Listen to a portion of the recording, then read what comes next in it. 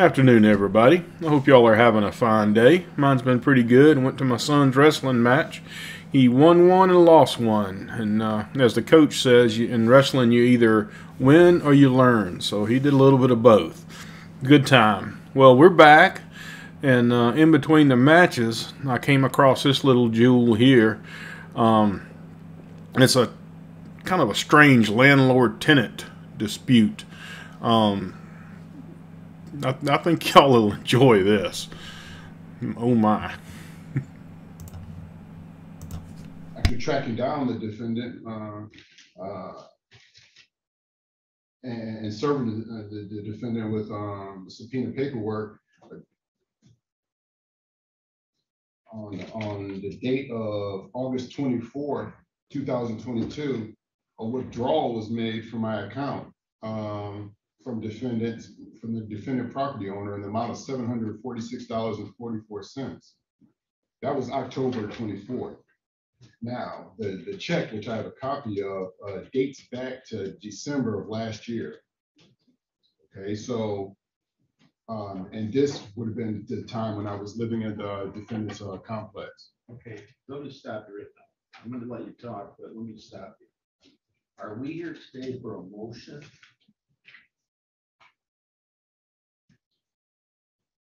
Well, let me ask, okay, you didn't file one. Let me ask the defendant. You want to state your name for the record? Yes, good morning, Your Honor. Michael Burwell on behalf of Maple Village Apartment / Pike LLC. Your Honor, today was a time and date set for a creditor's exam pursuant to subpoena, which was issued by this court at plaintiff's request. Okay. That was the question. Okay, so there's a discovery creditor's exam. Here we go. November 25th, 10 o'clock. It was issued, I signed it September 28th. Has the, in response to this, has the amount of the judgment been paid? Yes, Your How much was paid? $542. I have, I can tender to the court a copy of the check that was sent to Mr. Alexander, which was cashed. It was sent to him by certified mail on November 9th. I have returned the receipt. But more importantly, is the cash check. Okay. Do you dispute that? I don't dispute that. That is a factual matter that it occurred. I don't dispute that. I have a copy of the check here. Okay, so 542's been paid. Does that clear up the matter? Is that end this? Well, if we go back, Your Honor, to where I was before you stepped in and you intervened, I was leading up. I was going in step in chronological order of events because there was a material event happened prior to that check being sent to me. Okay, what was that? That material event was, again, when we go back to where I was, the withdrawal of from my account on October 24th of this year, a check out of nowhere for $746.44, which I copied of. So, okay, what is that represent? oh, well, I'm getting to that. So that represents in my argument a fraudulent attempt by the defendant to undermine the justice in this case. So who went through the money? So the defendant. So the defendant withdrew a check that was issued by me as a rent payment back in December of last year.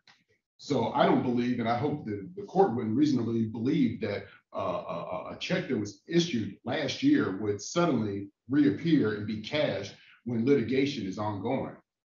No one would reasonably believe without an explanation that would happen, and that would just be a coincidence.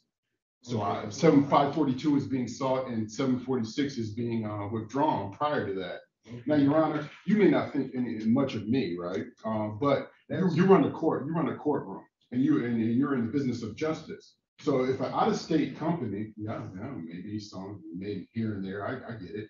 But if an out-of-state company, which defendant is coming to your state and the state that you have jurisdiction in, and within your jurisdiction, and is undermining justice, I would think you would care about that. So I want that just on record. I want that to be on record that this is what happened. Okay, I'm just trying to get at what happened here. The issue before the court today is there's a creditor's exam, which gives the judgment creditor the authority and the right to seek from the defendant who owes them money to try to determine what assets they might have to satisfy the judgment. In judgment amount 542. Plus, there might be an additional charge for the issuance of the subpoena.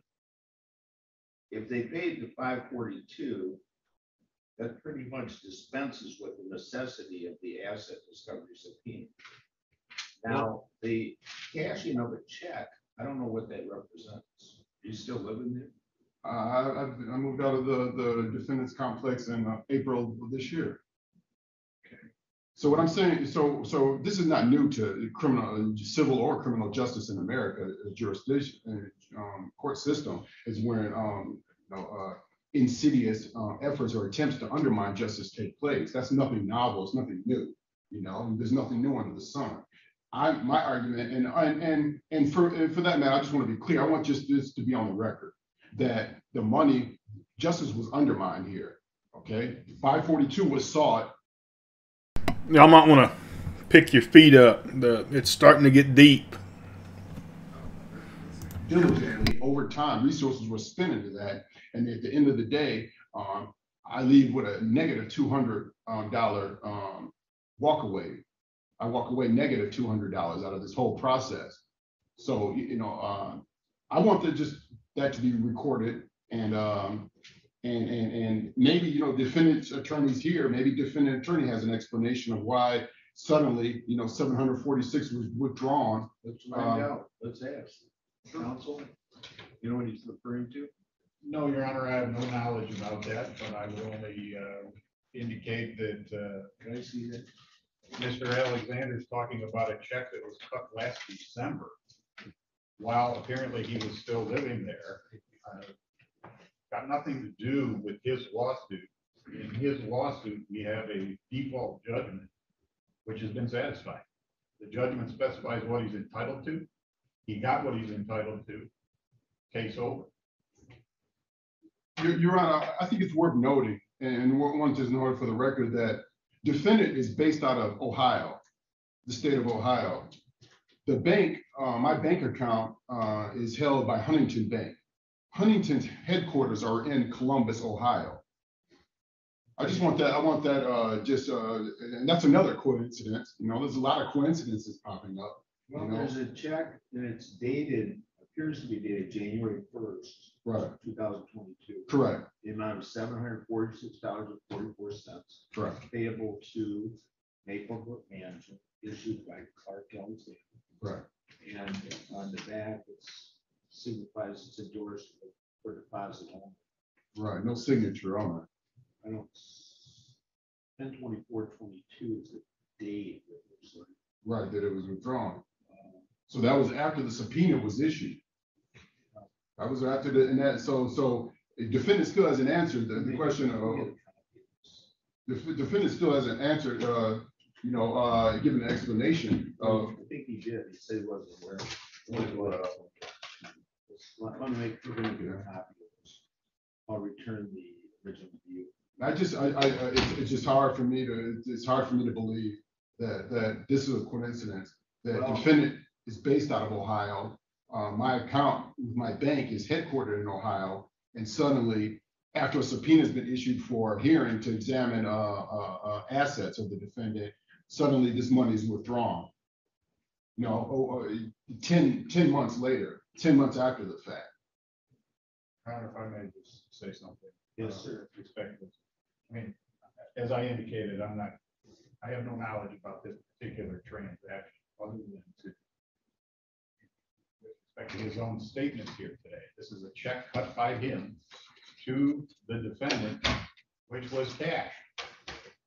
There's no requirement that it be cashed within a certain amount of time. I mean, I guess arguably the bank could regard this as a stale check.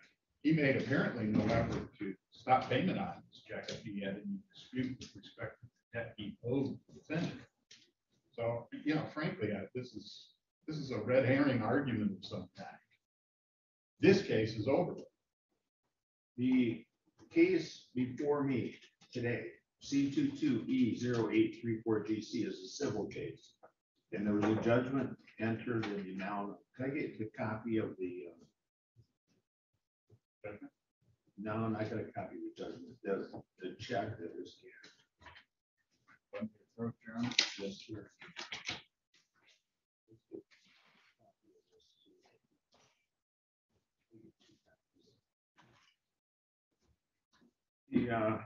If the check was cashed, and we're here for a creditor's exam to determine assets to pay the amount, that's it. I mean, that satisfies this judgment. If you've got a separate action based on this, the $700 check that you wrote to them back in January, was cashed in October, you think for some reason that that check was cashed improperly, or that it represents some type of fraudulent conduct. yeah, some type of if they're not entitled to it, not just sum it up without giving it a legal theory. If you're claiming that the 746.44 was cashed in wrongfully and that the defendant is not entitled, I'm going to give each of you a copy of this.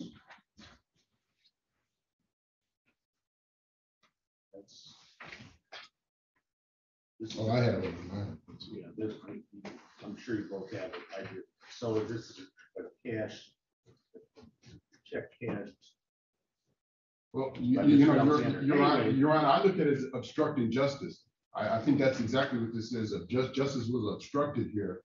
And, your point is duly noted that, take it up, at a later date in another venue. But, while we're in your courtroom, justice was obstructed. I have a strong argument, a strong case, for that being the case.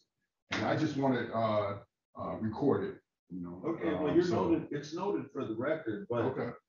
the issue right now before me is this case satisfied? The answer is yeah, it is. If you're satisfied with it, that says a lot. So I mean, the 540, whatever it was, represents the satisfaction of this judgment. If you believe that there's a separate cause of action that arises out of facts that are peripheral to this one, okay, have at it. You got another action, file it, and we'll take it up separately. If you think that your money was wrongfully taken on the 700. But do you find it suspicious, Your Honor? I'm not in the game to make things suspicious. I can't telegraph how I feel about a case that doesn't yet quite exist. So it happened on your watch. I was just asking. Okay, thanks. That's it. I'll be on my way. Your Honor, I do have a proposed satisfaction. Yeah, the court more well satisfied. It's satisfied. Well, this is my career of justice. I mean, you don't need me anymore, Your Honor, do you? Well, you can get a copy of this. No, I'll do that. It is insult on injury. You want to take that up, counsel? They'll give you your Thank you, Judge. paper, you get a copy of this. Have a nice Thanksgiving. You too, thank you. Okay, here's what's happening. Well, before we get to that, we all need to point at the screen and laugh at stupid. Okay? Ha ha ha. The best I can tell, there was some kind of a case between the landlord and the tenant. The tenant won, and it sounds like they were awarded $540-something. But in the past, the tenant had given the landlord a check that bounced. And I'll warn anybody, if you do that, what the landlord or anyone with any sense will do is they'll keep trying. They'll come, Friday or early Saturday morning, and they'll try to clear that check. And it sounds like that's what's happened. He caught the guy's account with enough money to clear the check. And now the tenant is complaining that the check they wrote the landlord got cashed. I hate it for you, big boy. Pay your bills, you know. This I don't know what the problem was that led to that $540, but it don't matter. This is something completely different. I don't know. It tickled me. Someone cashed the check he wrote him, and you're mad about it. Oh my gosh, that's just silly. Well, okay, I saw that one, and I knew y'all would enjoy it, so I grabbed it as quick as I could. So I'm hoping to put up something else today. I'll see if I can. Y'all have a good one.